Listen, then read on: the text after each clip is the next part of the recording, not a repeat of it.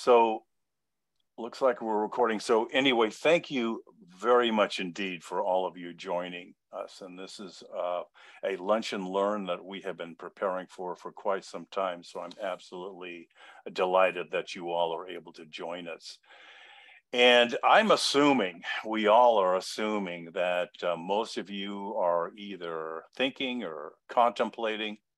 Maybe you've already started your odyssey, or maybe you are in the midst of your journey or your odyssey. And if you haven't discovered it, there be dragons between now and your liquidity event. So it just occurred to me that today might not be a bad idea if we brought for you a team of who I highly respect, of colleagues with whom I've worked for a very, very long time.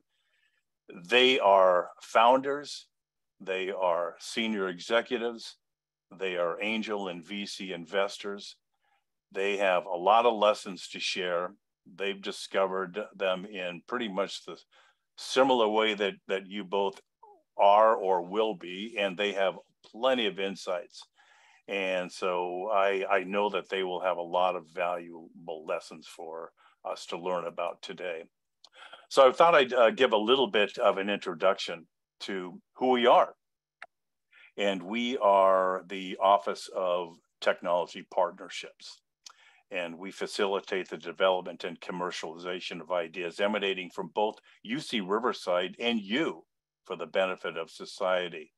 And we report to the Vice Chancellor for Research and Economic Development. And our role generally is threefold, and that's technology commercialization, corporate and strategic partnerships, and innovation and entrepreneurship. And our mission is to catalyze the translation of research and development discoveries from both university research and the private sector. We also provide opportunities for faculty, students, and all of you to explore and flourish with your entrepreneurial endeavors and so forth.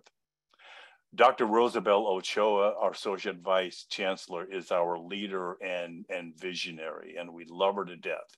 And we are extremely excited with everything that we're doing, and we're ecstatic about being members of her team. David, I don't know whether you have been able to join us or not, but if you are here, please feel free to say hi, but otherwise, let me just brag about you a little bit as being our Managing Director of Entrepreneurial Programs and also the multidisciplinary research building on campus here. It's a 4-story, 125,000 square foot structure on campus, providing offices, labs, and support space for faculty research and other ventures as well. So welcome there. And Misty and Scott, I'm going to introduce you just a little bit later in some ensuing slides, so stay tuned. But I wanted to say hi to also Jennifer and Alexandra Orozco. And Jennifer, could I impose on you maybe for just a couple of minutes, no more, to tell us about yourself just a tad and all about the Excite Startup Incubator? Would that be okay? Yeah, definitely. Thank you, Martin.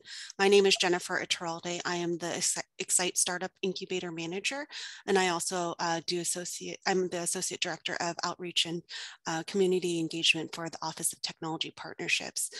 Our Excite Incubator was created by a partnership with the County of Riverside, the City of Riverside, and UC Riverside that showcases the region's commitment to support entrepreneurs and grow local startups here. We have a facility in downtown Riverside where we have over 30 startups right now working on their products and their technology and really working to move their companies forward. It has co-working space, office space, and then we have programming that is in partnership with the EPIC SBDC program, which is directed by Scott Browski, who you'll hear from later. But we really support startups with resources, with the facility, and having access to our network so that startups are able to grow and launch their businesses here in the region. We also just launched a milestone-based program to help startups to be able to move to that next phase. So if you have any questions or would like to learn more about our incubator here in Riverside, feel free to email me. I will be putting my contact information below. Thanks so much. Terrific. Jennifer, thank you very much indeed. And Alex, I am grateful that you're here to meet us as well. It's been a great honor to work with you and be a colleague. And I thought it'd be a great idea if I can impose on you to maybe introduce yourself for just a couple of moments and tell us about the International Partnership Program. Thank you, Martin, and welcome everybody. It's my pleasure to be here today.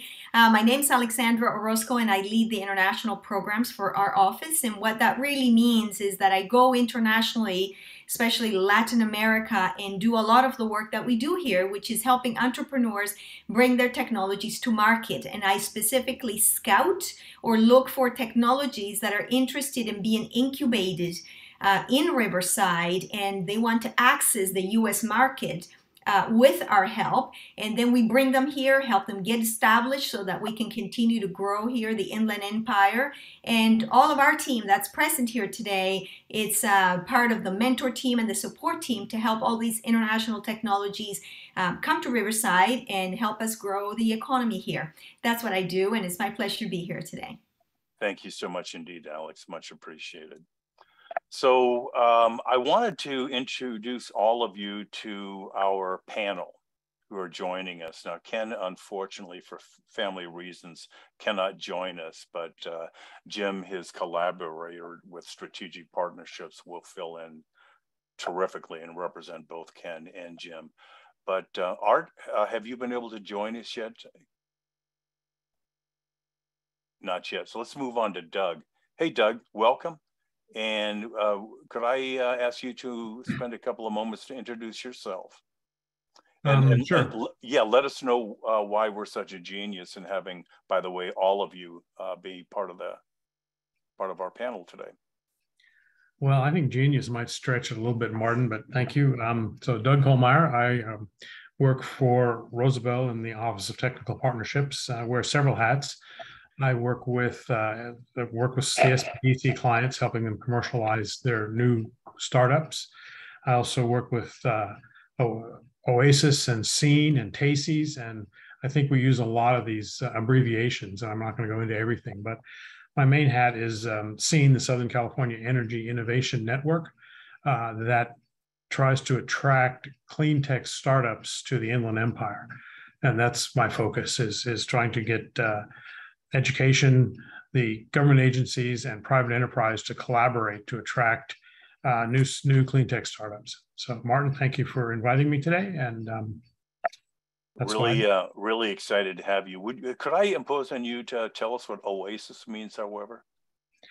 So yeah. Oasis is, and I'm sorry, I can't remember the term, but Oasis is essentially an opportunity to open an incubator here in Riverside that's going to be a focus between the region and UCR and CARB to attract all kinds of startups, not only clean tech, but ag tech and med tech, and try and, again, just increase the economic viability of the Inland Empire with higher paying jobs. Doug, thanks very much indeed. Hey, Steve.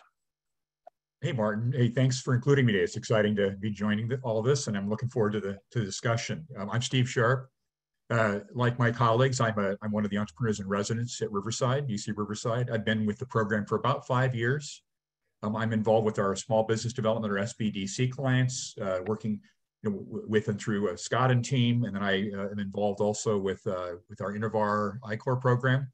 So some clients there, and the technologies and industries that my clients represent are in med tech, ag tech, higher tech, electronics, et cetera, which for me is particularly fun because I grew up in manufacturing. I have 40 plus years in manufacturing businesses as an executive, better part of the last 15 consulting and working in startups, either as a consultant or as a COO or in a role like that. So I have a bit of background in those areas, but I'm really, ultimately, my background is more in manufacturing and operations as well as marketing. and a bit of HR background as well. So it's especially fun for me to hear about all these different categories, ones in which I didn't grow up, but ones that I can learn from and also try to apply some of the know-how from the various places I've been. I've been on Earth quite a long time. Just don't let my pale blonde hair and boyish looks fool you. I'm actually pretty old. But having said that, thoroughly enjoyed the process here and I'm excited to be a part of the process today with you. Thanks, Steve, very much indeed. Shomit, have you been able to join us yet? Are you still? No. Okay. Hey, Bill, how are you doing today? And welcome. Thank you, Martin, and thank you for inviting me. And yes, I've known you for about 10 years, and you are a very smart person. And I do enjoy I'll send you the $5 for that. Okay, $5. Okay, I thought it was five and that'll be fine. So anyway, happy to be here. My name is Bill Waldo. I'm a former entrepreneur. I was in the food industry for more years than I want to have to share, but it was almost 30 years. Sold the company, had to figure out what to do with myself. I was too young to retire at the time. I don't play golf. So I decided to become an angel investor, which was a real experience. Learned how to lose money quickly. Also learned a lot of valuable lessons. So I've been a part of Techos Angels, which is currently probably the second largest angel group in the country, but it's really given me some tremendous experience on the investor side as well as on the entrepreneur side in terms of who gets funded, who doesn't, and why. Paralleling that, I've been a part of the SBDC now for 15 years as well. Been part of the UCI. They've been our host for the past several years. And now I've been invited by my friends at UCR to be, I guess you would call me a resource partner to assist clients wherever needed on the whole journey that one has to follow to get prepared to eventually put together an investor presentation and raise capital. So happy to be a part of UCR and happy to be here. And we are equally happy to have you with us as well, Bill, and welcome. So Ken unfortunately called me about a half hour ago, family reasons, can't make it, but we're gonna hit on Ken later on for other events. So you'll get many great opportunities to meet Ken in the future. So I just thought I'd just flip over and say hi, Jim, and welcome. And thank you so much for joining us this morning. Great. Thank you very much, Martin. Pleasure to be here with everyone. My name is Jim Yano, and I'm the Associate Director for Corporate and Strategic Partnerships here within the Office of Technology Partnerships. So my role allows me to work with the technology commercialization sector as well as our innovation and entrepreneurs. My role here with the university within our Office of Technology Partnerships is being that liaison between industry and our researchers and trying to find that fit, which will bring together the company needs and what we have here in terms of research. And that's really what we're looking at here with SBIR, is determining that fit and how to move that along. So as we get further into the discussion, I'll provide certainly more background on that. Previous to joining the university, I worked in agribusiness, primarily international business development throughout Asia, Latin America, and Europe. So that opportunity provided me the experience to share that with the university. So looking forward to the discussion. Thank you.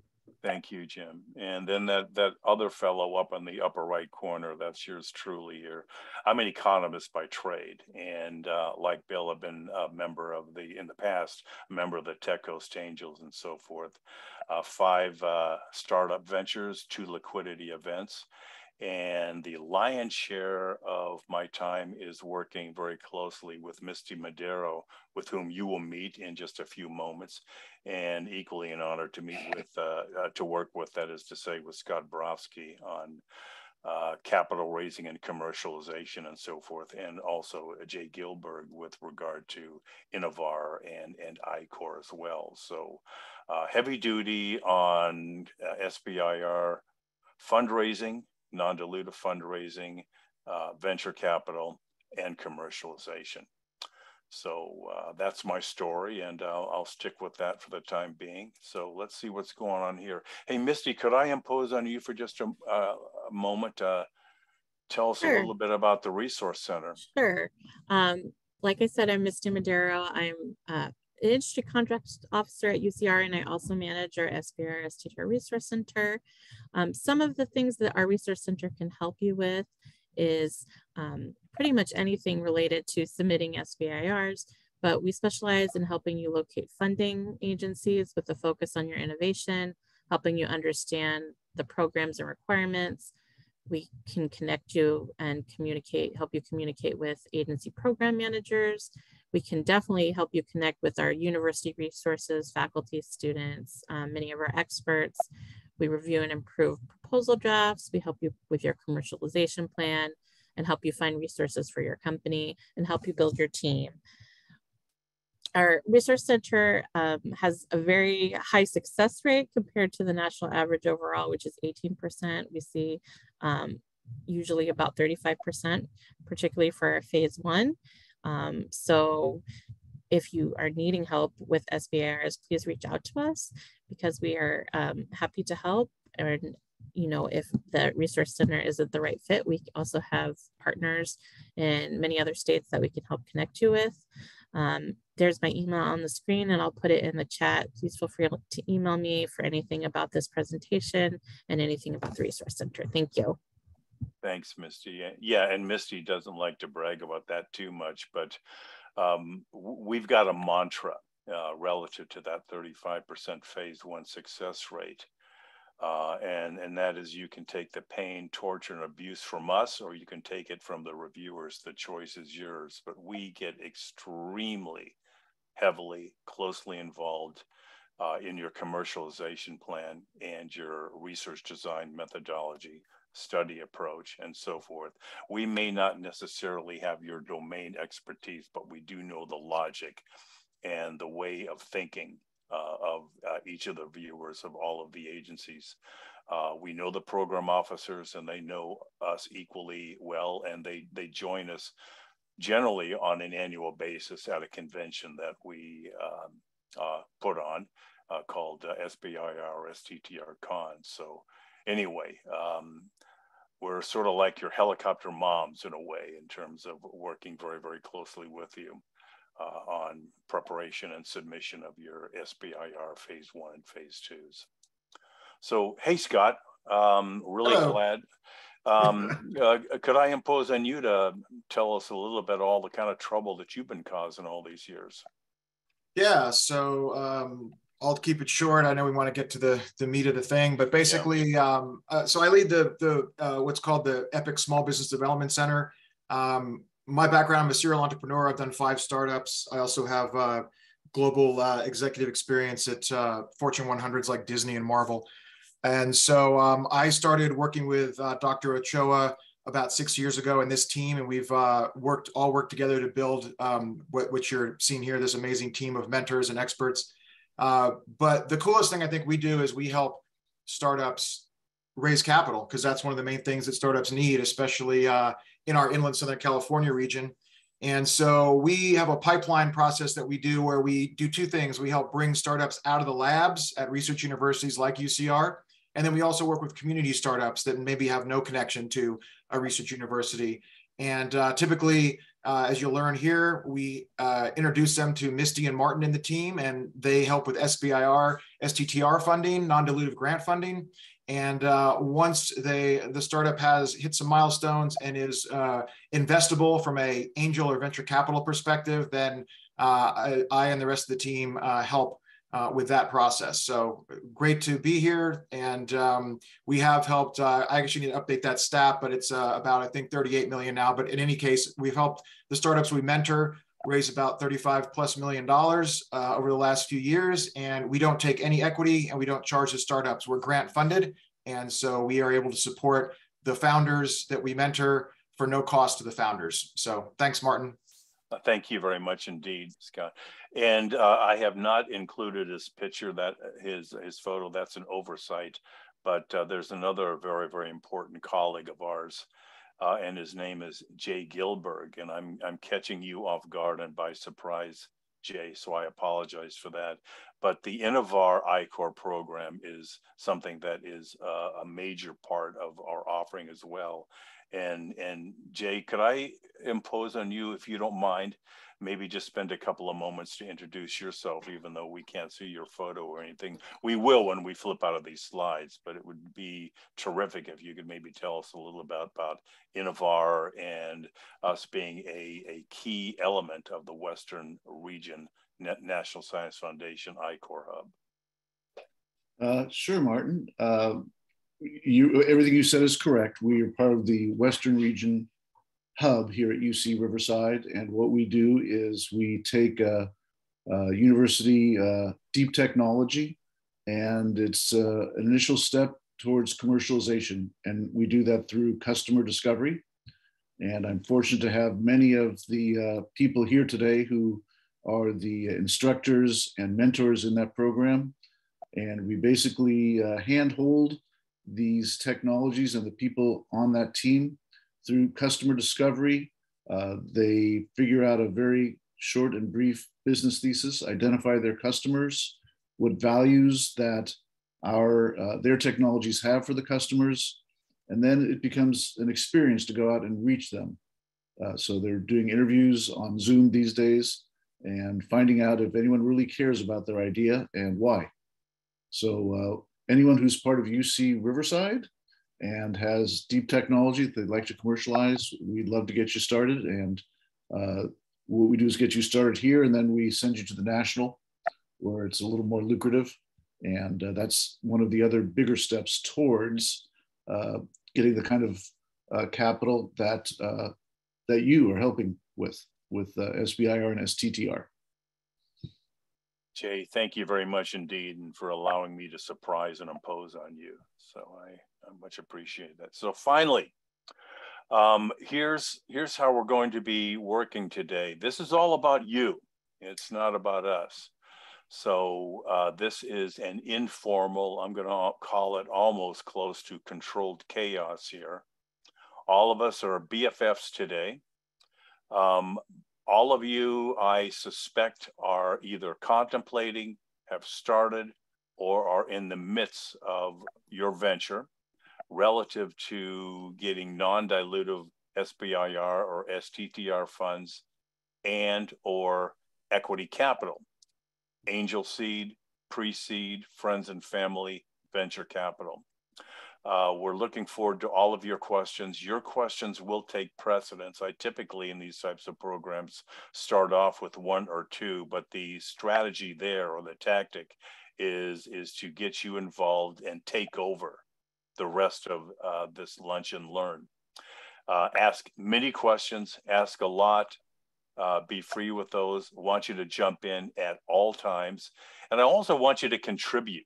Many of you already have experiences that I think that we could benefit and learn from you as well. So don't be shy, don't hesitate in jumping in and giving us your experiences, your take, your insight as well. So with that, let's get this thing rolling. I'm going to drop out of screen sharing. There you are. And the way we're going to do this is that, we've got a ton of chats. That's fantastic. So I'm going to start there rather than ask my own questions. And Misty and Scott, or anybody, could I impose on you to also help me with keeping on tabs of the chat so we don't lose control? Yeah, we're caught up. Martin, we're caught up on the chat. We've been, Misty and I and Jennifer and the team have been putting in answering questions. I think. Fantastic. Do you want so you want questions put in the chat, or do you want the startups to unmute and ask the question? Either way is fine, but my preference is just to raise your hand, unmute, and hop in. It'd be, I think, a lot more productive and enjoyable. Let me get this out of my face here. If you just simply jump in and ask, although Jack, for example, I see that you have typed in a question and it just went away from me. Here, I'll read it. Martin, I'll read it. And then you want to do that? That'd be great. Yeah. Scott. Okay, you want to do that first? Yeah. Yeah. So Jack's saying past experience with phase 1 and phase 2 SBIR in 1990, and his current project will be a B Corp. He wants to know basically what are the options for SBIR opportunities for a B Corp, as you know, is a not typically a very favored corporate structure by the venture capital community, but is it something that could raise SBIR funding, I guess would be the question. Anybody want to jump in on that, or I can certainly. I don't want to dominate the SBIR and STT. Go ahead, Martin. Yeah. Well, first of all, the aim is threefold for SBIRs and STTR, and the first one is to stimulate the economy. Number 2 is to create jobs, and number 3 is to generate taxes, going back to Washington, D.C. in all candor. So if your B Corp, if your venture shows promise for commercialization, has great public benefit, and that you demonstrate with your commercialization plan and what you have discovered and validate to date with your innovation or your technology, there is a very strong likelihood. And there are also supporting programs, including technology and business assistance, in order to enable you to succeed. The objective of the SBIR, by the way, I don't know if any of you are planning for international ventures as well, which is perfectly okay and highly encouraged. But the SBIR and STTR are dedicated to the stimulation of the United States economy and the generation of jobs within the U.S. and so forth. But having said that, especially with the involvement of Alexandra and Eric Gosek and so forth, we get involved in pursuing foreign markets as well. So I hope that kind of answers your question. I guess Jack has a follow-up. Go ahead, Jack. Yeah, go ahead, Jack. Just unmute and jump in. Oh, thank you very much, both to Scott and to Martin. You did answer my question. I recognize, first of all, I'm doing some of this software development under a nonprofit, which is obviously not qualified for SBIRs, but our intent is to spin out an SBIR, a B Corp. And there's a reason for going to the B Corp, and let me be explicit about that. If we went with a full C Corp or any of the classic corporate structures, then we're beholden to stockholders for financial gains, whereas our project is aimed purely at improving the way humans hold forth on conversations about matters that matter. Now that's kind of tricky, but the point is that we cannot create a financial model which forces us to do things within the corporation which are not healthy for society. So we chose a B Corp. It's good to know that it's possible to do that. Here's the issue. The topic of social networking is not something you find in common. You'll see occasional NSF grants in that space, but I'm much more interested in exploring the broader space. I'll give you an example.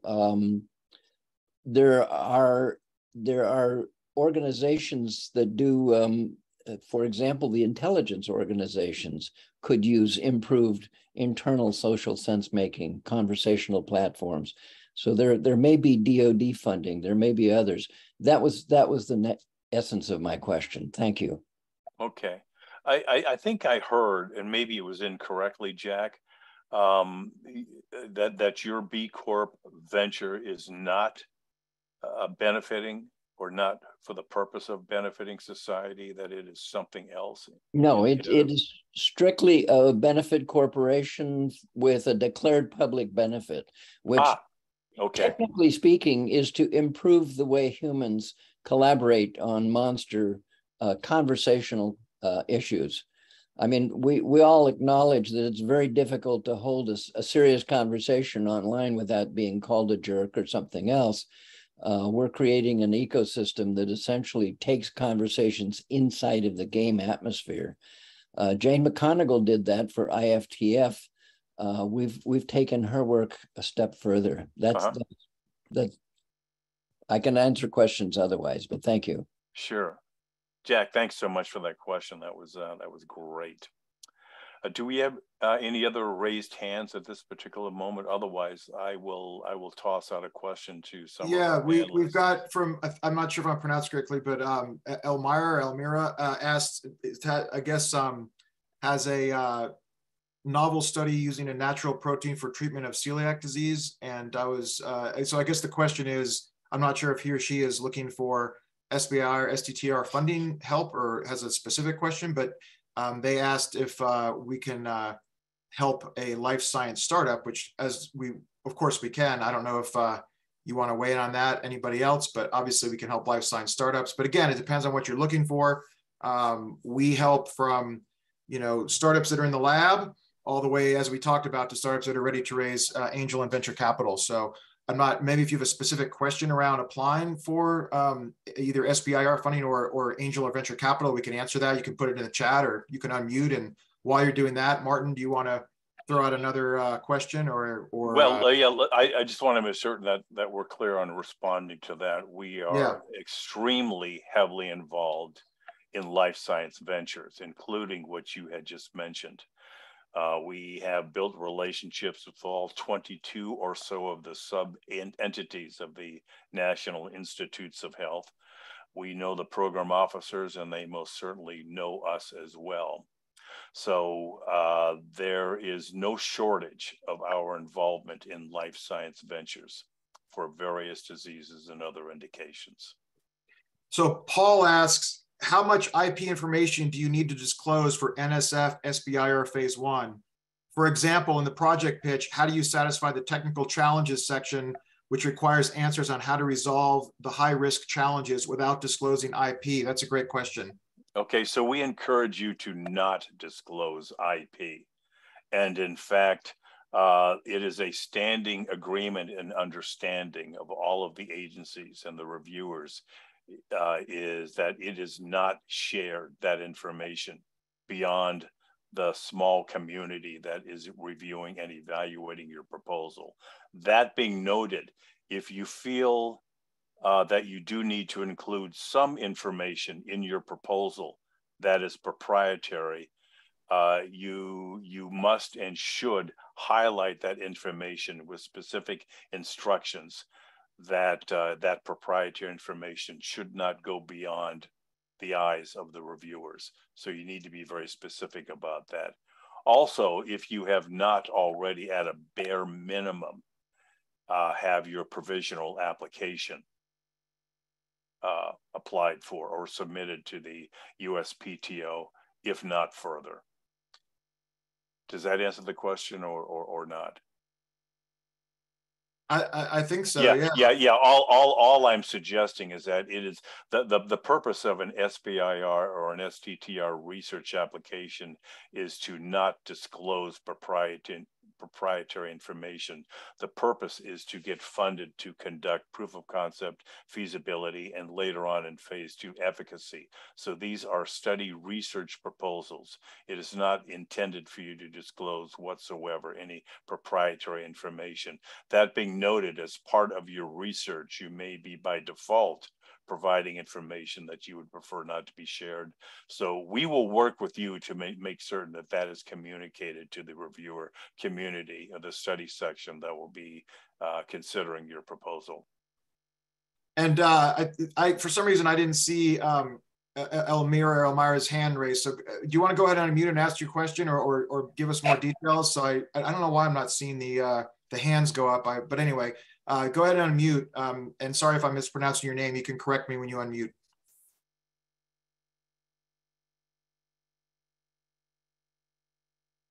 Elmira, do you want to unmute? Don't be shy. Well, while I don't want to say he or she, I'm not sure, but while she is or he is doing that, oh, here we go. There's another message coming. Let's see. Oh, she's having connection issues. So we'll wait. We'll wait jump in. Yeah. So Parshuram from and our friends at ATGC, he's in our incubator at UCR, but they're a biotech company based in India. They've developed a smart controlled release pheromone extensively evaluated in India. They're interested in introducing for the crops in the US and develop a dossier and commercialize in the US. He says, for this, we need funding. We would like to have help from you for submitting the proposals. I assume he means for SBIR, STTR. I know, Steve, you've done quite a bit of work in ag tech and also led teams to National ICOR. Do you want to take that one? Do you want to unmute, Steve? Sure, happy to. And Martin can chime in, and others as well.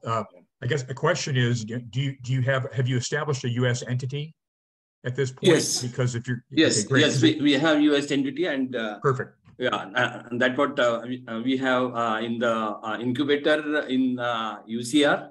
Excellent. In MRB building. Right. Good, because Scott and I worked with another client who has a basis in India but hasn't established a U.S. entity yet. So that's a key important milestone to establish. You've done that, so that's great. You've checked that box. And then we do a lot of ag tech and obviously chemistry based and ag tech and equipment based and software based client work. So certainly this is an area that's definitely right in UC Riverside's wheelhouse. Ag tech is a major initiative, and we have many clients in that space. I would venture probably at least a third of our clients have ag tech roots and ag tech affinities. Can you repeat what's the organization you are telling? Intech? No, I'm sorry. Ag tech, meaning agriculturally related technology. Okay. That area. And sorry, I'm using a contraction here. So ag tech is a very key thrust for UC Riverside, given obviously that the university itself has a lot of technology and a lot of interest and efforts going on in that space. So on the order of, I'd say one out of roughly or so a third of our SBDC clients and even our ICOR clients have ag tech roots and background. So it's an area that's very familiar. There's a lot of know-how, enabling know-how. There's a lot of expertise amongst the entrepreneurs and residents and mentors that can support. So I guess I would just say there's a very hearty yes to that question. And then obviously we have people like Martin and others who have deep expertise, not only in the category, but in what the various examiners and those reviewing the applications, what they look for and what their hot buttons and what their love languages are. So I think I'd give an emphatic yes answer to your question. And the primary point that Steve had mentioned here is that the crux of the SBIR and STTR grants, since we're talking about that, is to stimulate and generate the United States economy and to generate jobs in the United States and so forth. So we do have various clients who may have originated in another country. It could be Chile, it could be Mexico, it could be India, or elsewhere. But we do need to form a US-based company because it's the US-based company that is applying for these non-dilutive funding grants and so forth. This is not to say that you cannot have collaborators in Chile or Mexico or India or wherever. And the agencies do not have an issue with that whatsoever as long as we're transparent. But ultimately, the objective is to stimulate the US economy, at least initially. Yeah, that's what we are interested in. Yeah, okay, terrific. Now, the Department of Defense has more severe and restrictive constraints on that. So it's a case-by-case basis. And while the NIH and the NSF and other agencies may be a little bit more lenient, the DoD may be a tougher hurdle to go over. Mm-hmm. So Shirish has a question. One of our MBA students at, I'm assuming UCR, or maybe not, but an MBA student in any case. You have a SaaS-based startup. You're looking for help growing it. You're a student entrepreneur. Yeah, so basically, I'll just answer that quickly. I'd recommend, depending on what campus you're on, there's a program that's called Launchpad. And I don't know if Francis, who runs the program for us, is on this call, but basically it's a great program for student entrepreneurs to get help with their startups as they're attending the various universities around California and beyond. It's a national program. So if someone could put Francis's contact info for me in the chat for Sharish, that would be great. And let's before we get to Nicholas's follow-up question, I just want to see Dave has a question asking how you can contact us. Well, I put my info in the chat up above. If you just join, we can put it in again. And Martin, can you throw your email in there? Sure. Dave Smith would like to ask you some questions about NSF SBIR phase ones. Absolutely. So I'll do that straight away. Cool. And then Mark Chi has a question for Bill. Yeah, for Bill. Yeah, exactly. Bill Waldo is in the food industry. What is his view on upcycle food tech, food recovered from food waste? Bill, you want to unmute and take that? Yeah, I'll take it. Unfortunately, I can't really contribute a lot to that. I was in the food industry and representing food manufacturers for obviously the sale of food to hotels and restaurants. I've not had any real experience on the food waste side or the recovery side. Obviously, it's a big issue right now. Even our own garbage collection, we now have a separate waste can just for products like that for recovery. So I wish I could add more to that, but unfortunately, it's not an area that I've got any real knowledge on. Okay. To go back to, and I see Patrick's hands up. We'll get to you in a second, Patrick. Nicholas asks, in the follow-up, are there standards within the application on how to manage and protect any IP, i.e. not an ad hoc part of the process? I assume he's referring to that previous question about whether, how much IP or to disclose as part of the SBIR application. Martin, you'd already started answering that one. Do you want to finish that one off? I was typing my email address. Oh, okay. I missed the last half of your question. So if do you mind repeating that question? Yeah. So he's asking, are there standards within the application? I'm assuming he means SBI, or he means SBIR, on how to manage and protect any IP, i.e. not an ad hoc part of the process. There are no standards from the perspective of the SBIR or STTR agencies, except that, again, as I'd indicated earlier, we're not encouraging you to disclose proprietary information.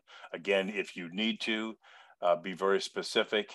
If you are uncertain about how to do that, just reach out to us, Steve, yours truly, or other, and we will guide you through that process.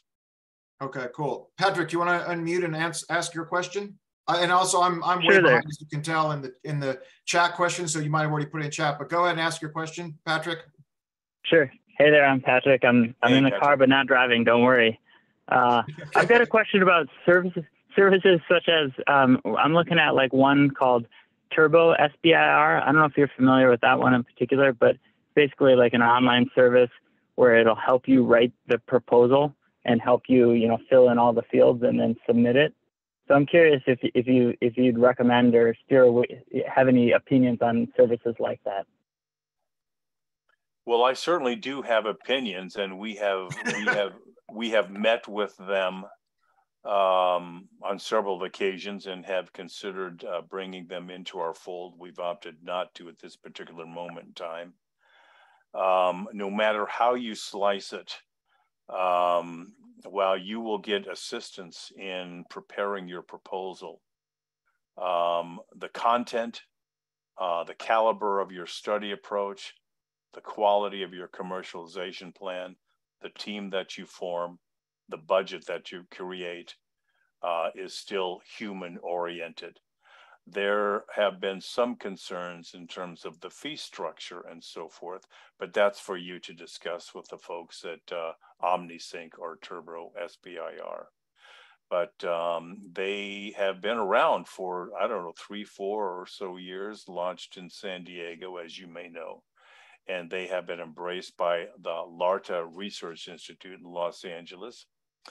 We have several clients who have worked with them and have been happy and satisfied with them. So yeah, what the heck?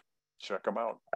Martin, that was a great answer. And I know some of the folks there and they're great folks, but what I would say is that, look, an online tool, it can't take the place of the expertise that Martin and Steve and Misty and the rest of our SBIR team has built over decades. So I'm not suggesting you don't start there, but I would suggest definitely have a team with deep experience also potentially take a look at your submission. So maybe try both. I don't know, and then you could always let us know, like, hey, that was a great solution for this piece of it, but it was also great to have more in-depth help from a team like ours. Or but anyway, yeah, we'd like to hear your feedback. We did do a couple of sniff taste tests, and there were favorable responses, but there were also responses such that they really need one-on-one deep dive mentor. That's that so-called helicopter mom comment that I think I may or may not have mentioned earlier. Our process is that with regard to the design and publication of your research methodology for proof of concept and feasibility, this is something that we go through word for word, back and forth and back and forth and back and forth until you almost can't stand the sight of us anymore. but likewise is with regard to we weren't kidding when we said we've done over 100 of these and change. We know what they're looking for. We know what criteria the reviewers are basing their decisions on. We know the logic of research design and methodology. We most certainly know the logic and what wins the day with commercialization planning. And you all met, by the way, Jay Gilberg, and all of us are also part of Jay Gilberg's Innovar team and the ICOR program. We know exactly what the agencies are looking for relative to customer discovery and validation and market development. So I think our offering, as distinguished from OmniSync Turbo SBIR, is deep dive personalized attention all the way to clicking the submission button. Cool. So Desmond has a question. It's a little bit long. I'll try to get through it quickly. I think this one would be if Alex is still here, she might want to unmute. I think this has an international component, but Desmond asks, is SBIR a right path to look for establishing our own manufacturer capability locally? They ship nearly 2 million integrated devices in seven countries. 2 of their key components are made offshore. To grow the business, we will need to have our own capability to make the key components in-house rather than supplying them from third parties who could become their competitor as well. We don't have the relative manufacturing knowledge and expertise. I guess that's really more of a manufacturing question. I don't know. Alex, if you wish, you can start. Yeah, maybe Alex and Steve could weigh in. Well, I'll follow up because I do have the answer to that. Okay. Yeah, so I guess thank you, Scott and Martin. My first question here would be, where is your company based? Where is your company established? And with the international companies that we work with, it is our goal to help them understand the market opportunity here. And once we confirm that there is a customer for their technology, then we help them actually get established here. They have to become a U.S. company to a certain extent. They have to be a U.S. entity to be able to access SBIR and STTR funding. And after that point, a lot can be done once you're established here in the United States, not just with government grants like this one, but other grants, and then accessing investors here in the United States as well. So I'll pass it over to someone else in the team that can provide additional details on the manufacturing side of things. But if you're an international company, you need to get established, set up legally in the United States so that you're at least 50% US owned to be able to apply for STR and other government grants. Yeah, thanks, Alex. So let me just jump in and offer some discouraging news, if I understand your question correctly, is that the federal agencies and the National Science Foundation is quite specific about this, is that they do not fund and pure play engineering. They do not fund development. They do not fund incremental enhancements to the engineering or the product. They do not fund the generation of a manufacturing capability. These are research and development projects.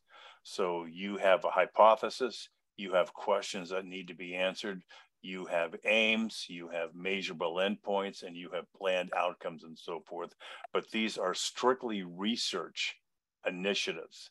So they are not for incremental advancements or the continuation of the development of your MVP or anything like that. So if I understand your question correctly, soliciting funding, SBIR funding to generate manufacturing is not going to fit the bill for the SBIR or STR funding agencies. So correct me if I misinterpreted your question.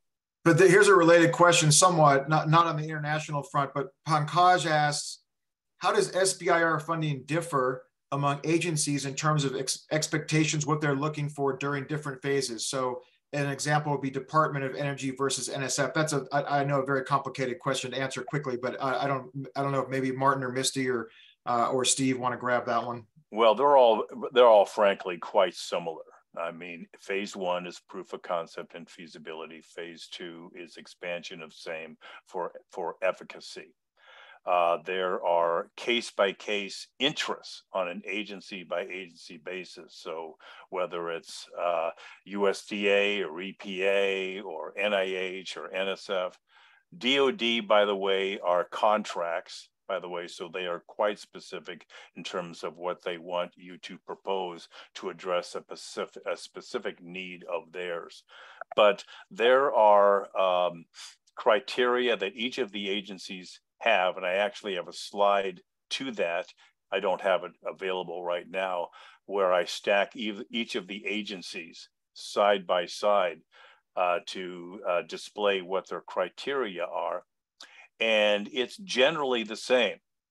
It's what's your study approach? What's your team look like? What are the public merits? What are the intellectual merits? What is your research design and methodology? Importantly so, and increasingly so with the National Science Foundation, but the NIH and the others are following in hot pursuit, is the caliber of your commercialization plan. And the reason for this is because Congress is losing its sense of humor in terms of these SBIRs ending up as funding research that languishes in the lab. It's extremely important for them to cross the chasm, if you've heard that term, or cross the valley of death. You've probably heard of that. The objective is that you need to complete or initiate early stage research in order to move forward into ultimate efficacy demonstration. And this includes Jay Gilberg's involvement in customer discovery, validation, market development, and so forth. So they're all generally, when you get right down to it, the same. But each agency, if you get on their websites, and we can help you with that, you can find out what projects you have funded these agencies, that is to say, over the past 5 years. They're also going to be very specific in terms of what projects they are interested in funding in this particular time period. But in terms of the criteria that they will base their decisions on, they're quite similar.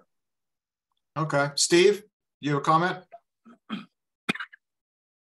Oh, wait, you just muted.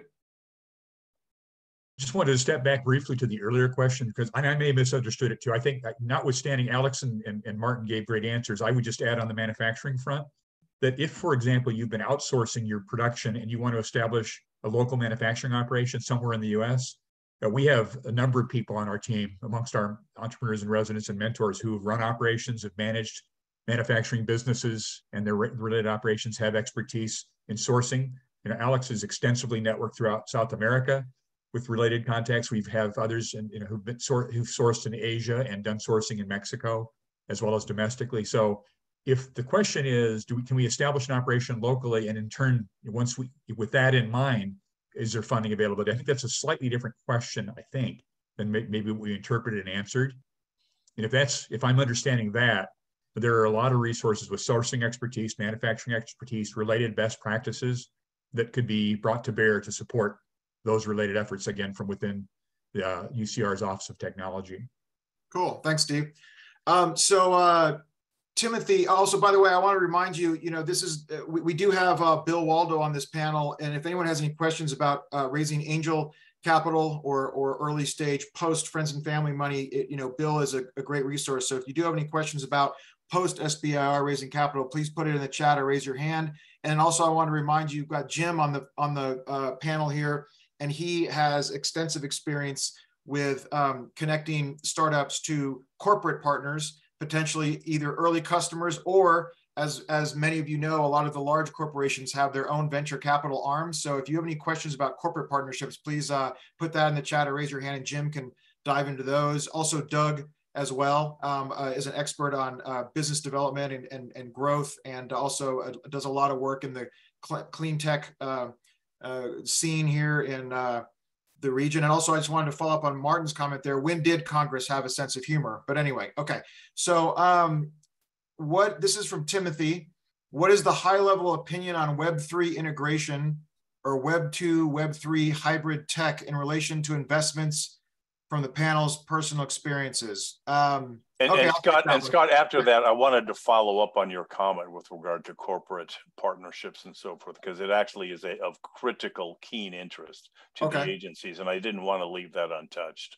Okay, yeah, we'll do that definitely. Yeah, and also, by the way, if for some reason I'm seeing some of the hands that go up, and I don't know why I'm not seeing all of them. So if there's a hand raised and I don't see it, please someone just let me know. But to answer the question from Timothy.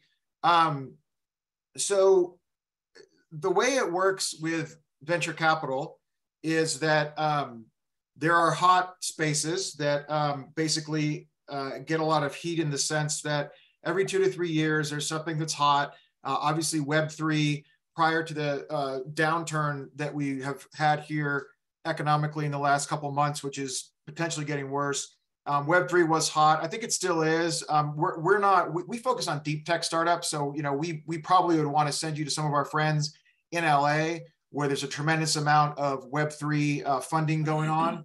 But in general, I would just say that,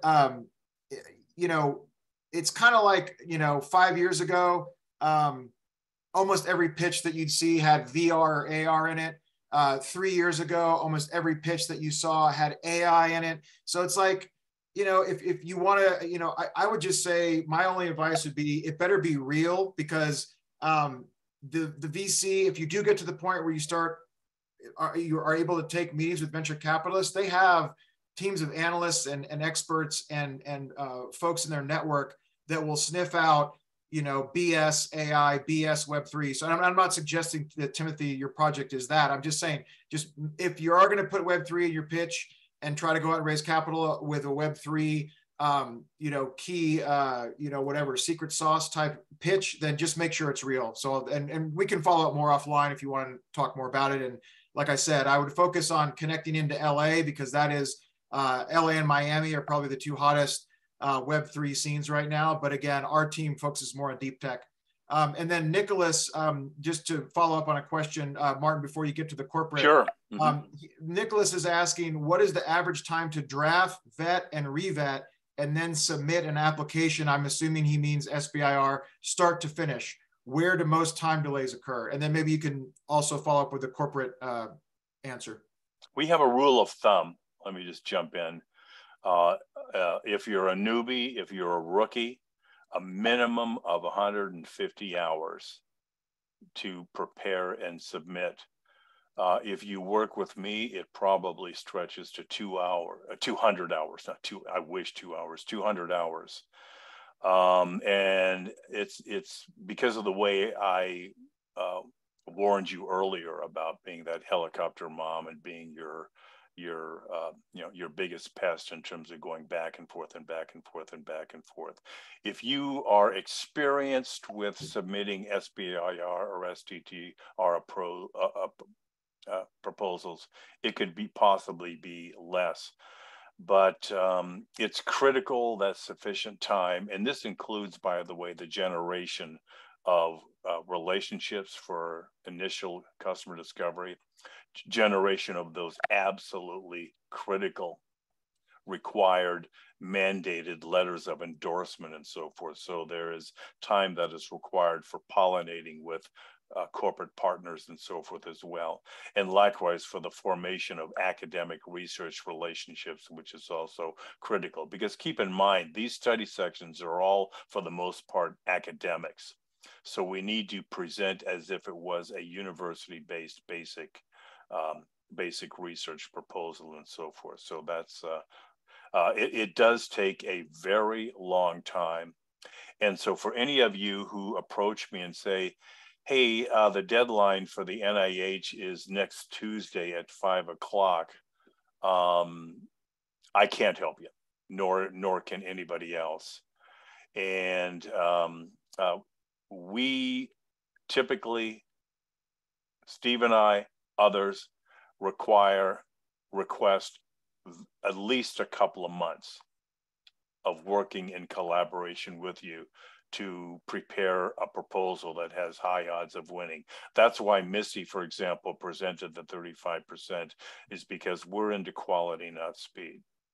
So I also wanted to flip back, if you guys don't mind, for just a couple of moments on corporate partnerships. The SBIR study sections reviewers said great store by corporate partnerships. Many of you may recall that Great Recession, which happened 2007, 2008, 2009, where if you asked any of us angel investors, we would tell you that we're among the smartest people around. All you have to do is just ask us, and we tell you. Now, after that Great Recession, we all have to sneak up to the bathroom every morning to brush our teeth and wash our faces because we're looking at some of the dumbest people we've ever seen in our lives. The reviewers feel the same way, quite frankly. They don't necessarily know whether or not your venture is going to succeed in the commercial market. So it is absolutely required and mandated. And if you do not have those letters of support and endorsement from a corporate partner, the odds of you succeeding are demonstrably less. So it's extremely important. And by the way, the National Science Foundation and the NIH is following closely behind with programs called Partners for Innovation. And what that means is that they encourage you to form a key alliance with a corporation that sees you as prospectively a strategic fit within their market.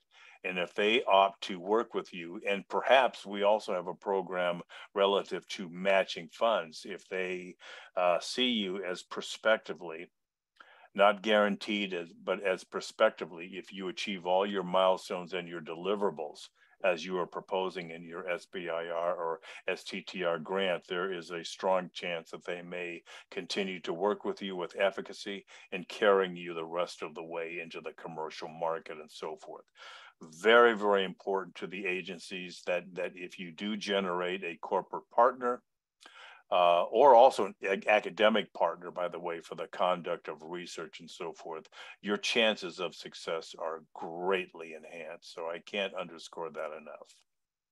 Yeah, and Jim, can you just weigh in a bit on some of the pros and cons that you see of early stage startups, whether it's research coming out of the labs at the research universities, or maybe even community startups partnering with some of the large corporations that you work with? Yeah, Scott, there's a lot of parallels between SBIR, the proof of concept, and what we go through here, working with industry who are interested in working with our faculty researchers.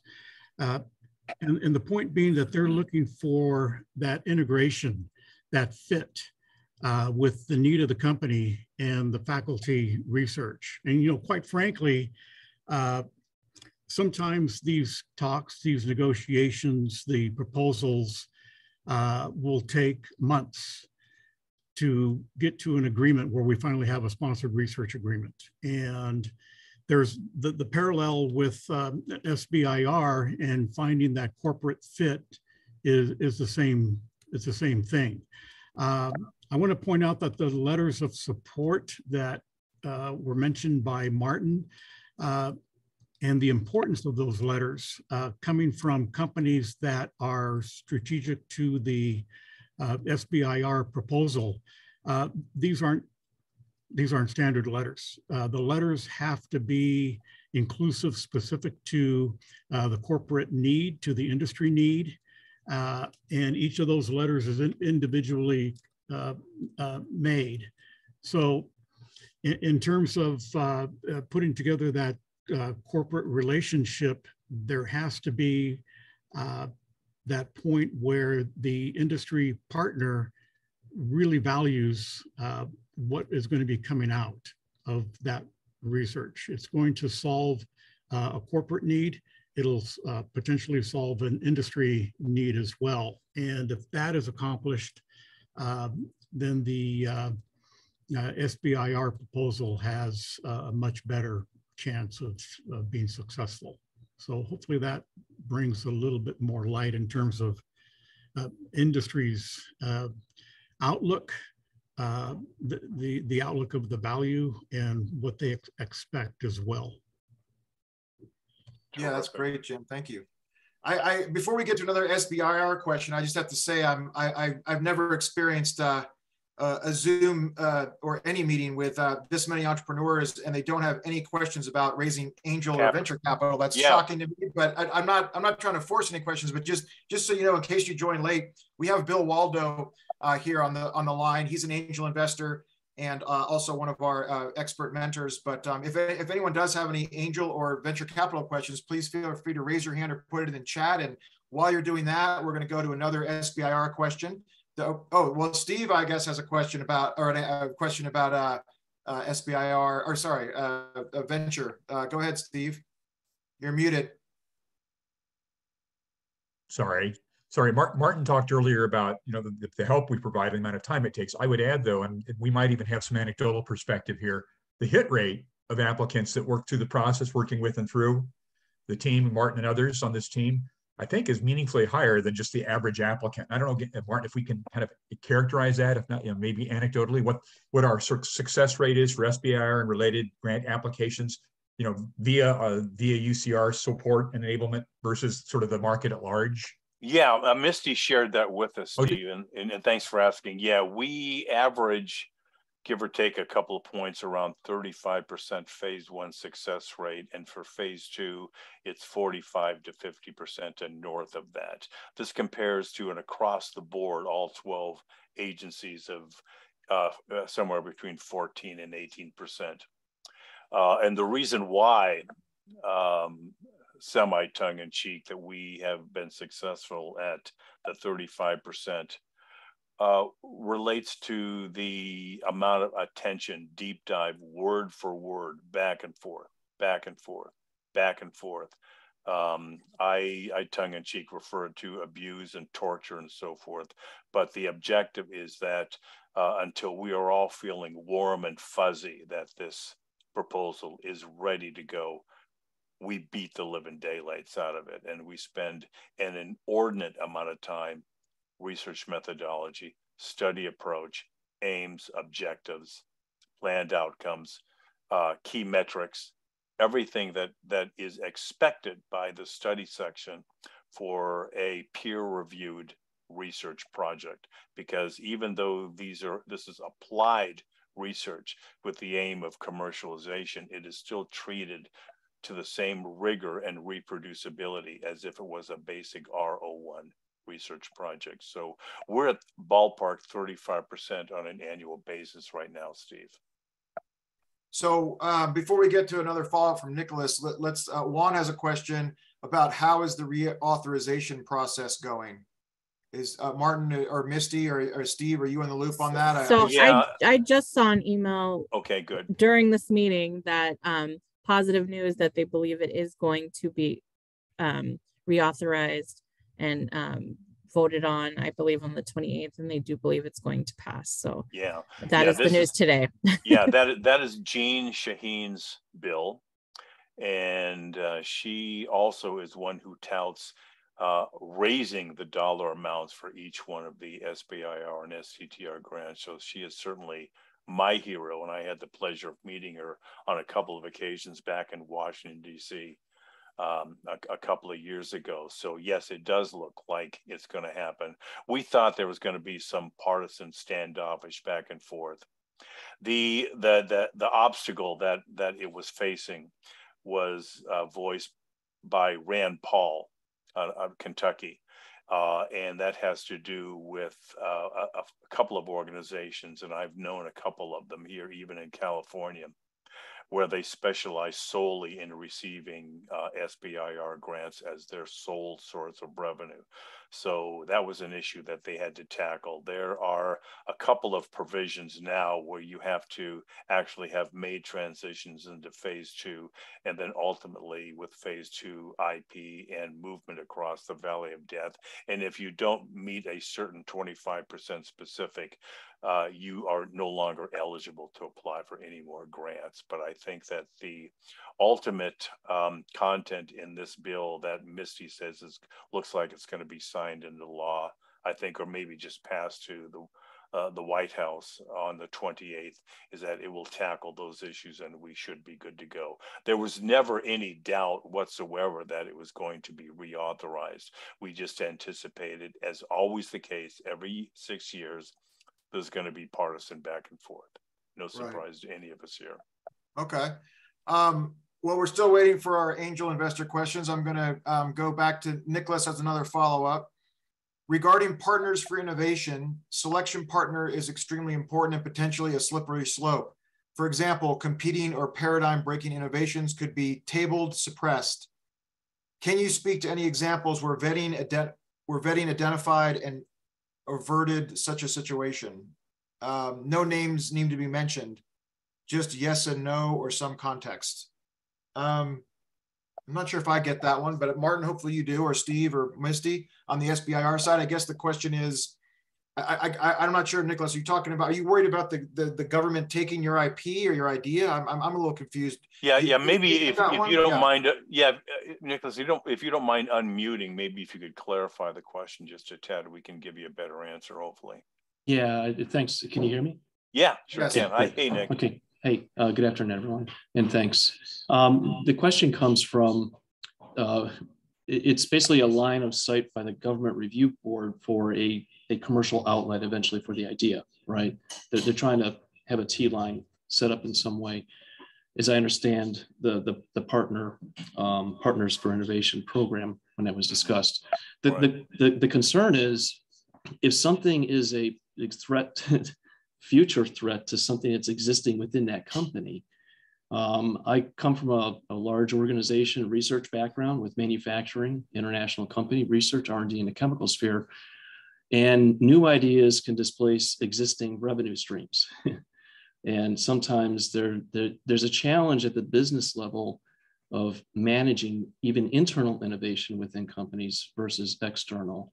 So the questions along the lines of that, I suspect that selection process and criteria for mutual success is very important. So Nicholas, I just want to make certain I'm still clear on this because I'm still not, and I apologize for that. Are you talking about agency decision process relative to the IP continuing to be successful? No, well, it's not in the government and review board. It's the Partners for Innovations. It's with the company. Yeah. Okay. Right. So it's that company, that selection process for that company is to not have an idea be managed, for lack of a better word, right? It's a conflict of interest potentially, or something that needs to be vetted and identified up front. Yeah, this is where we will always recommend that we work in concert with legal counsel on that as you form either a research or a development. And I did this twice, by the way, in my earlier days in order to generate actually capital from two companies relative to two ventures that I had been a founder or co-founder in. And you have to be really super selective in terms of, and it requires an inordinate amount of due diligence. And don't be mistaken about that. I mean, you have to make really intelligent decisions in terms of who and why you're going to partner with and so forth, and whether or not you would be exposed to any risk. Sometimes companies want to partner with you because they just simply want to put you on the shelf, which is not a good thing. So a part of your agreement is that if that occurs, or if they do not perform according to desired specifications, you can take your IP back and so forth. And on that front, it's not just a name to have on the application, right? It would be good to have a sense of if it's a strategic platform technology that one is contributing to, that they're fully intended to bring to market, right? Versus that's a great idea. Hey, by all means, absolutely, without question, that's a vital component that is included in every agreement that I've ever participated in, and that is if they do not pull their weight as required, and it's specified in the document that if they do not deliver to the market, and by the way, it's not just simply delivering to the market; they have to deliver to the market at a specified rate of success and market penetration and so forth. In other words, if they do not do their job as you anticipate, there could be cause for taking the IP back. Yeah, that's a great point, Nick. It's good to connect with you again, Nicholas. And I would reinforce that. All these things are negotiable, but you obviously want to do the usual joint NDA so you can protect your IP. But moreover, you put performance clauses, tripwires, if you will. They've got to hit certain milestones, and if they don't, as Martin just indicated, then they don't qualify to continue to have a licensing access to your intellectual property. So that's one avenue that's fairly commonly used. And you'd want a lawyer involved with all that, as I'm sure you might imagine. So as you're mentioning these things, there's actual obligations and milestones mutual that need to be met in order to assess the progress and commitment level. And if they're not being met, then that's how you can pull out. That is absolutely correct. Okay. All right. Now, thank you. Yeah, that's part of the legal counsel requisites. I mean, Steve and I can give you legal advice and medical advice and everything, but that doesn't mean that you'd want to take that advice from us. So get legal counsel. And the content of that agreement needs to be very, very specific. And by the way, we have relationships with very, very powerful and effective legal counsel here in SoCal. And if you do have an interest in meeting with any of them, we'll be very, very happy to help you along that way. Yeah, I was going to ask Jay Gilbert a question, but I think he has taken off. But I'll reserve that when I see him that he's returned back. I think it's wise for you, Nicholas, to tread lightly there and be cautious, because the landscape is strewn with large companies that swallow up smaller companies, or get in these so-called business relations with them, and they know that they can lawyer up later on and win a war of attrition. So it's very, very prudent for you to be cautious there and sort of be selective about with whom you're partnering, and do your homework on who they are, and are they a company that seems to operate in an ethical fashion, or do they have some spotty history there, et cetera. So I think it's smart to proceed with caution.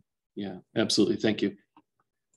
All right. So I might have missed something in the chat. If I did miss your question, please, you can unmute and ask it, or if you have a question you just thought of. Otherwise, we're at I don't have any more questions that are in the chat. So unless we want to add any more questions, Martin, I don't know if you want to wrap early, or we'll see if there's any other questions that come in here. But well, I wanted to.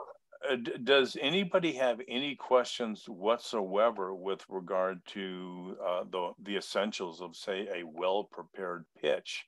Are any of you at a stage where you are seriously looking into a pitch to angel investors, or perhaps even at a later stage with the VCs, or are most of you here relative to non-dilutive funding grants and so forth?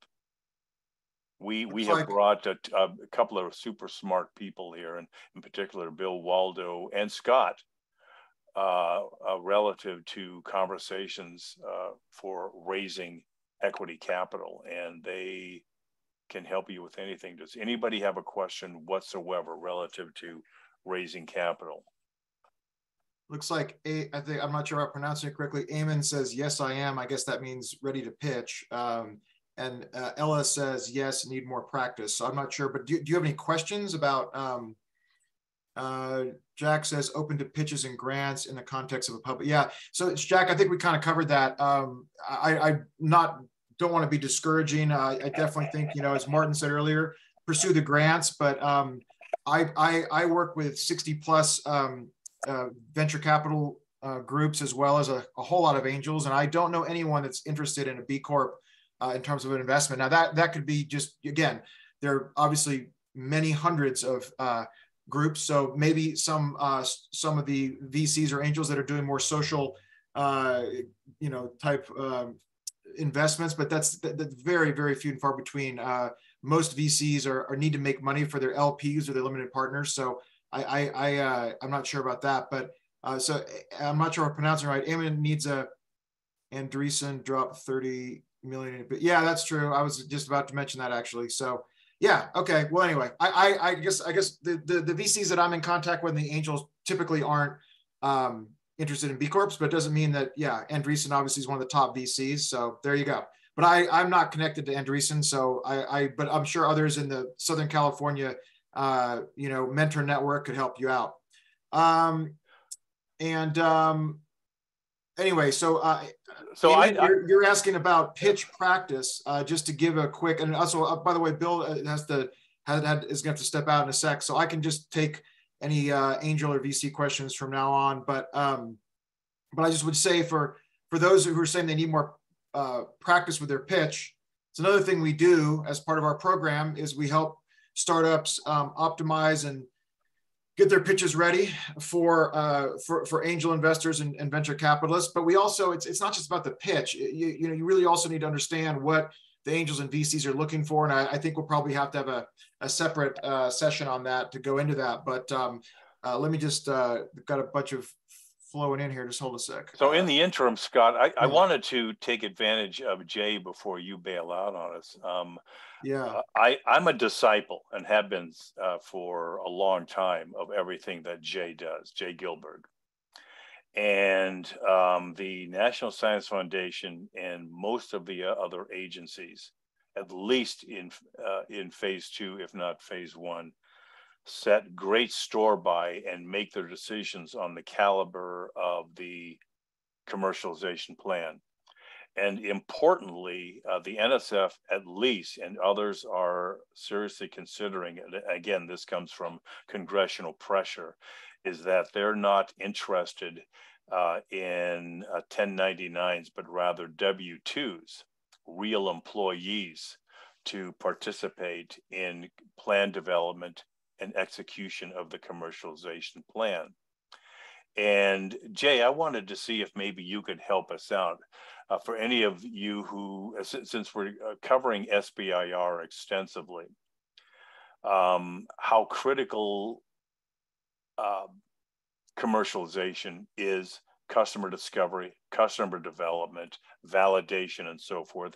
And maybe if you could help us just, with an overview, if you don't mind, relative to the sequential movement of Innovar to the Zap and Boone program with the Western Hub, to Beat the Odds, to the National I-Corps and so forth, and how critically important it is to not only winning SBIR grants, but also later on angel and venture funding. And the reason why also I bring this up, and Bill may have left us, but Bill and I and other colleagues have sat in on dozens and dozens and dozens, if not more, deal reviews where even though there may be templates that we all follow, and there are a variety of them, but there are essential questions, 3 of them, that are asked almost invariably.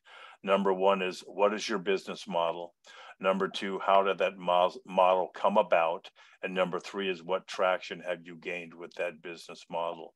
And so that brings into play, Jay, I think, everything that you and your instructors and mentors do to be fully prepared to actually effectively answer those questions without a saliva bubble forming on our lower lips. And I wondered if maybe you could walk us through ever so briefly, starting with Innovar all the way to the National I-Corps, and why it is such a big deal, even for, and especially for rather, VCs. Well, yeah, Martin, you've kind of already answered the question, but when you're sitting as a reviewer for an SBIR award, you're looking at the likelihood of this project advancing to do what the funders want it to do, which is to form a business that's going to hire a lot of people and pay them good wages and help the American economy. And for many of the applicants, they are coming from academia. And that's, you know, their idea of success is more research money or more grad students in their lab or whatever. That's not the right answer. So simply say we're going to commercialize is meaningless in that context. So you have to have some idea of what you're going to be commercializing for and for whom and how. And that's why part of our local program at UCR has a commercialization plan. That's part of the program. And I think about half of the mentors and instructors are here as part of this program, because we don't want to just help you get through the Innovar program. We would like to help you also get into the national I-Corps program, which has a bit more teeth, a bit more money, and a much deeper dive into who is your customer. And then in terms of what that ultimately means is when you apply for the SBIR, if you've gone through those programs, there's no question in either your mind or the reviewer's mind that you understand that identifying a customer is an essential step in the commercialization plan, and you'd have made that progress. So when they read your section, it's going to be so much better than, say, some other applications that haven't gone through this process. So it gives you a competitive advantage. It makes Misty and Martin's work so much easier to help you get prepared. And the people who are here today attending, I can see Steve and Eric, and I'm not sure who else, but plenty of us here today. So that's what it's all about.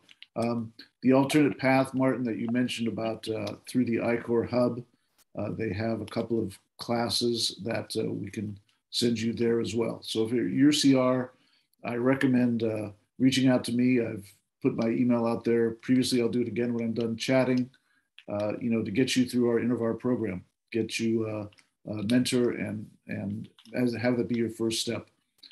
If you are a faculty member who has NSF lineage already being funded, it's a quick stop through us to getting the NSF I-Corps award.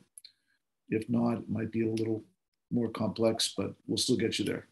I hope that answers the question. Yeah, I'm pretty sure it does. And Jay, I just wanted to also underscore all of this. The reason why I asked this question is increasingly in your SBIR proposal, either phase 1 or phase 2, you may have a sterling study approach. You may have a kick tail feathers research team. But if you don't have a commercialization plan, that has been cause for rejection. And this again comes from congressional pressure, in order to cross that valley of death. So that's that sense of humor, Scott, that I was referencing earlier, so to speak. Not that you're right. I don't think we've ever seen sense of humor, but that's the point. Yeah. And every budget year, including reauthorization, these agencies are being required to demonstrate more crossing the chasm or valley of death, or however you want to. So if you do not go through these types of program, as discussed by Jay, that also means that you may be at greater risk of not getting awarded a phase 1 grant. I think we also had a question with regard to phase 1, phase 2, something. Yeah, hold on. Let me answer Kelvin's first, because it relates kind of what we're talking about. Then we'll go back to Eamon's, and then we also have one from Mahmoud. Hey, Mahmoud, how you doing? For Kelvin asks, what is your advice for a deep tech startup with no MVP prototype yet? I'm looking for funding to solidify my MVP, but it seems like pitch competitions are very hesitant to accept a hardware company with no hardware yet. Yeah, so Kelvin, you got to build an MVP. I mean, I'm sorry to say that, but you're gonna have to figure out a way to build an MVP, and the 3 ways to do it, you're not gonna, it would be very unlikely that you would be able to get angel or venture funding with no prototype built. So I'd recommend, you can obviously take all the advice here, and if there's a fit for an SBIR or STTR grant, that could potentially help you build a prototype. But most probably what you may have to do is, you gotta assemble the team to build something. Go out to friends and family. Do everything you can to try to build that prototype. I agree, though, of course, as Jay said, you don't want to just build something without doing some early customer discovery and making sure you have some product market fit, because I can't tell you how many startups of the 800 plus startups we've mentored in the last number of years, how many of them built a product that no one wanted. And that's obviously not something that goes over very well with your friends and family if you raised money and then you build a product that no one wants. And then, so I highly encourage you to take the customer discovery and the early product market fit work very seriously. But again, you will be very unlikely to raise any kind of capital that is not grant funded capital from without an MVP or some type of early traction. And we can talk more another time about what deep tech funders, angels, and VCs are looking for. Going back to Eamon's question, what about help with R&D for the product in creation? I have the case study details, need help in the direction with advisory and how to roll that into development with funding support. That sounds more like an SBIR question if Steve or Martin or Misty want to take that one. So let me jump in first. If I understand your question correctly, and maybe I don't, but if you have not developed an MVP, even in its most basic construction, again, as I'd indicated, the agencies do not want to fund you to build the MVP. But on the other hand, for the purpose of addressing unanswered questions, to test hypotheses, to deliver aims, and to do that by way of measurable endpoints, if you do need to develop the MVP in order to conduct that research, they will fund that. Okay. Mahmoud has a follow-up, or not a follow-up, but a question that's somewhat related, I think. So it's, if anyone from the SBIR team could take this one. It says, if this is our first SBIR, can we apply for phase 2 to develop our Gen 2 product, knowing that we have our Gen 1 product developed and commercialized, which helps in validating the technology equivalent to validating our phase 1? I guess the question is, can a startup skip phase 1, Martin, and go directly to phase 2, or Steve or Misty, if you want to. You do need to demonstrate, and we need to have a conversation with the responsible program officer, that you have already performed sufficiently phase 1 equivalent proof of concept and feasibility. There is, as you undoubtedly know, direct to phase 2 grants. There's also something called fast track, which means you can do whatever you have not done in phase 1 and then make that transition into phase 2 efficacy and get funded across the board and so forth that way. I'm not entirely the biggest fan of direct to phase 2, but what we would need to do is talk about and discuss in detail the research that you have done to date, the aims that you've achieve, the deliverables, and your key findings. And if we make a determination in concert with the program officer at the particular agency, usually this happens with the NIH predominantly, then if we can get them to allow us to pass their sniff test, and if they can give us a thumbs up and say, okay, we will accept that you and will encourage you to go to direct phase 2, then we can do it that way. But we do need to demonstrate that the phase 1 so-called equivalent is of sufficient caliber to pass their sniff test. Okay. And then Jack had more of a comment. He said, I once lost an SBIR grant because I didn't live, quote, I didn't live near enough to university to be able to do anything useful. That was for NIH. Obviously, look, I mean, that's a lame response for someone who's put the effort into putting in an SBIR proposal. So that's obviously just some reviewer who just is probably just you know, anyway, I won't use any. Yeah, I would Yeah. very much challenge that. Yeah, Many that's of just a stupid comment. So that it has nothing to do of where you live or your background or anything about, you know, anything. Basically, everyone can have an amazing idea anywhere from any background, any culture, whatever. So yeah, don't let people like that discourage you as an entrepreneur. Yeah, a minimum, and Misty, you can attest to this, a minimum of 65, maybe 75% of our effort with you is to develop and fortify your team. Even if you are located in Riverside, Orange County, San Diego, or wherever, that doesn't necessarily guarantee that the researchers with whom you want to work and the ones who would also have an interest in you because it fits their research interests. We've gone out to University of Minnesota, Georgia Tech, Ohio State, University of Florida, University of Alabama, and the list goes on, MIT. And so wherever, and Johns Hopkins University, the list, it all depends upon who is the best qualified and is the highest caliber to win the day, because it's the capability and experience of the research team.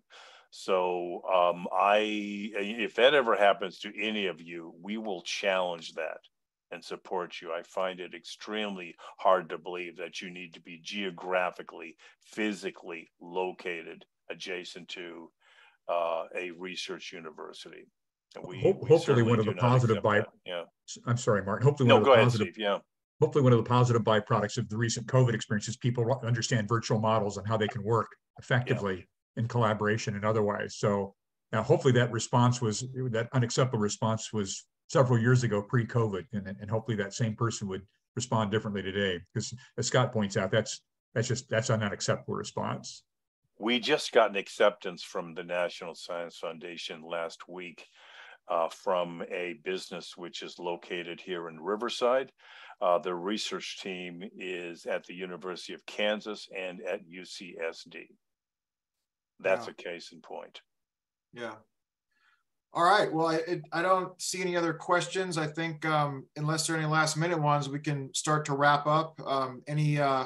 If anyone has any final thoughts from the panel, feel free to jump in, or if there are any final questions from the startups and the entrepreneurs and the researchers, inventors, then throw it in there or raise your hand. But otherwise, I think, Martin, we can get ready to wrap up. Sure. And first of all, I wanted to thank you so much for spending your valuable time with us. I hope that we were helpful, at least in part. But I think we provided you with our contact information. Don't hesitate for a second to reach out. As always the case, once we all hang up, that's when more questions pop up. So reach out to us and we'll be very happy to respond to your questions. And anyway, I appreciate it. I enjoyed it. I had fun. Great to meet some of you again, and great to meet some hopefully new friends here. So again, hopefully we were of some help, but reach out afterwards and we'll be around. And then, and also thank you to the panel. And I see your question, Mark. Any insight for us regarding the executive order on advancing biotechnology? Oh, I did miss that one earlier. Yeah, okay. So Mark had a question. Any insight for us about the executive order on advancing biotechnology and biomanufacturing innovation for sustainable, safe, and secure American bioeconomy?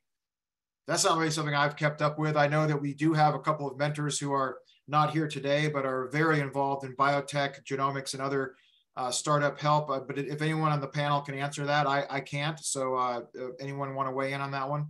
Or we might have to refer that to another mentor. Yeah, Mark, if you're the Mark, is this Mark Bernard or somebody else? Yeah, Mark Bernard. Oh, hey, Mark, great. Great to see your name again. And maybe you and I should just catch up. And go over that. Yeah. Martin, do you want to put your email in the chat again? Because I know you did before. But excuse me.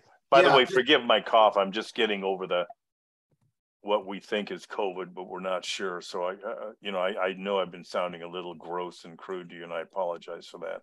So let me just share Yeah, my Mark, email Mark address put his email in too, if you want to grab it. All right, cool.